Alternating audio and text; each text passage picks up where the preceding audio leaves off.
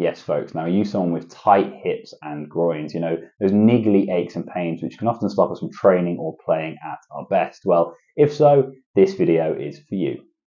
Now, in the last video I posted, actually shows some really good ways you can strengthen your adductors or your groin muscles through half Copenhagen holds and full Copenhagen holds. So if you do suffer from those kind of niggly little groin injuries, they're a great exercise to add into your routine and hopefully just reduce those pains and aches that might creep in during the week.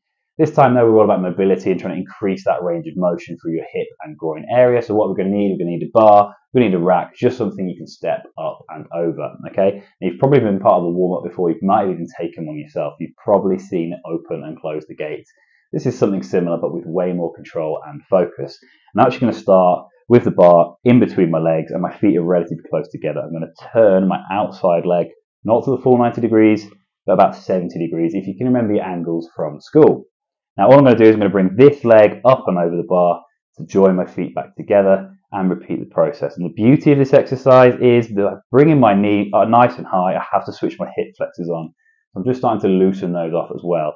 And that action of opening up and coming up over the bar, you can then start to really increase your range of motion through your groins. And you can make this kind of as extreme as you want to. You can really come up far away, or you can just kind of keep it a bit tighter if you need to and you're a little bit sore, a little bit tight. So completely up to you, but it's a controlled movement. Yeah, I'm not rushing it.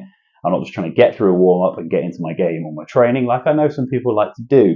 If you do loads of it on one side, do loads on the other, you should start to really feel a little bit looser. That's a bit static though, so can we increase it? Can we make it a bit more dynamic? Yes, we can, and the way we do that is we start over the bar, and this time we're actually going to bring our other foot up and over to meet it, and we're just going to start to become a bit faster, a bit more tempo in there, and my knees come high, and I'll just join my feet together each time. And again, I can make it as extreme as I want to. I can really open up and out, or I can keep it a little bit closer together. So completely up to you. But there you go. There you have it. A really nice, easy little routine. Kind of increase that range of motion, increasing movement around your hips and groins. But that'll do it for this one. Thank you ever so much for watching. See you soon.